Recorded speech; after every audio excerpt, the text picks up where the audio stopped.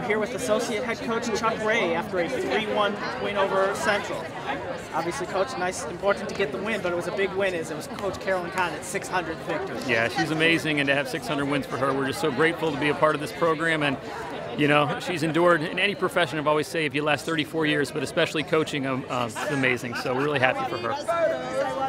As for this match, offense was working throughout, hit 319. What do you think was the keys? Well, it's nice to get Mackenzie back. So it's not to say that the time that Morgan has spent as a 5-1, I thought this was actually one of the best matches she set.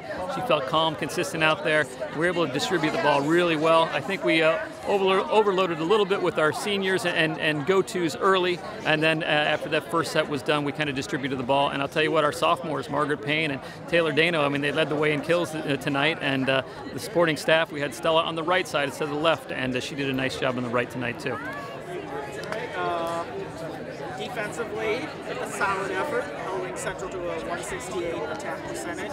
What did you think about that? Well, I can tell you that Brian's come in here and done a really nice job with the defense this year, and we had a game plan set, and for the most part it was working pretty well, but he made some really good adjustments in the middle of that first set that ended up rolling over into the second and third set, and obviously the fourth set. That made the difference, and those adjustments that he made, along with our team, I mean, this team is so smart, and they're able to adjust on the fly, make some really good reads, and it's nice to have a number of seniors out there to lead the way in that way. And Meredith Stutz, she's been amazing in the middle this whole year, and we got to give a lot of compliments to her, how she's sealing the block, especially next to Katie Tomasek. I don't think there's a bigger block in this game in the MAC right now. All right, Eastern Michigan comes up next tomorrow night. What are some of the challenges that they face? You know, Eastern, especially defensively, they for our defense, they bring a lot of different routes and movements from their offense that we really have to pay really good attention with our blocking schemes, and then also defensively behind.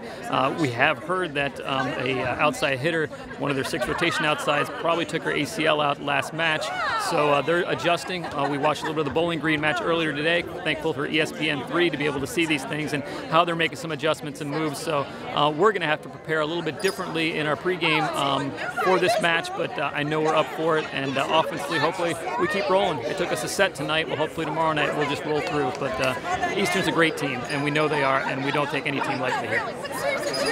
Thank you.